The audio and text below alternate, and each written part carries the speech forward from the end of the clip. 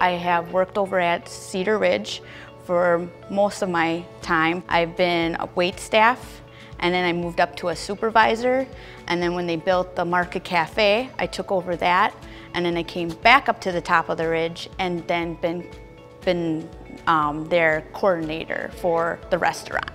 I came here from the top of the ridge to the assistant living is for the hours. They had a position over here at Cedar Bay West and said, you know, we have a position from 6 to 2. Are you interested in switching over to West, and we can accommodate you that way? And I jumped on it, and I love it ever since. The work-life balance works out more. I see my kids more and my husband more, and it's just really good how they can just flex the different areas of where you want to work.